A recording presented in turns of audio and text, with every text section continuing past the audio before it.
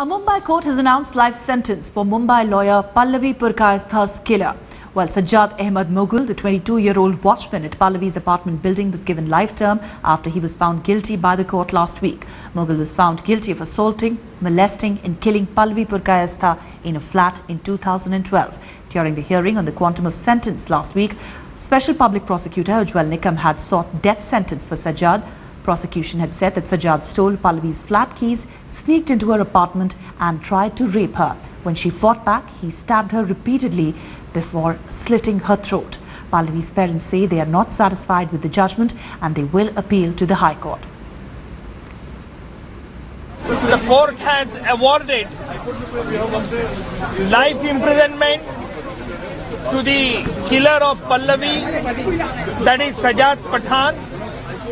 That life imprisonment till the end of the life, as well as he has been sentenced for 10 years for unauthorized entry in Pallavi's flat, as well as for the offence of outraging modesty of Pallavi. He has been sentenced for 4 years.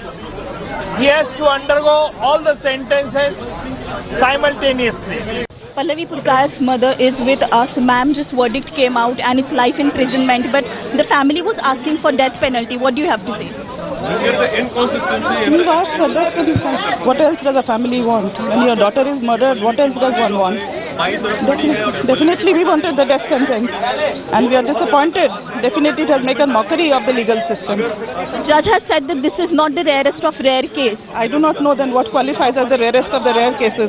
The people, then security guards all over the country will get in who are supposed to be this thing and murder the people. And I suppose it is not the rarest of the rare cases.